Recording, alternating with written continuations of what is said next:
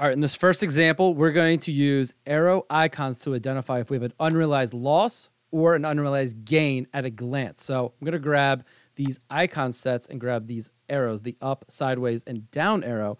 I'm going to go back into the conditional formatting because I want to change the rules, the default rules that it comes with. So with the arrow icons, I want to say if I have a number, I'm going to change it from percent to number. If I have a unrealized gain greater than $1,000, give me a green arrow. If I have an unrealized loss greater than $1,000, give me a red down arrow. So that's what I'm doing in this situation. Now, if it falls in between, it will give me a sideways yellow arrow. And I'm going to apply this. And then quickly at a glance, I can tell if I have an unrealized gain or if I have an unrealized loss related to my stock portfolio.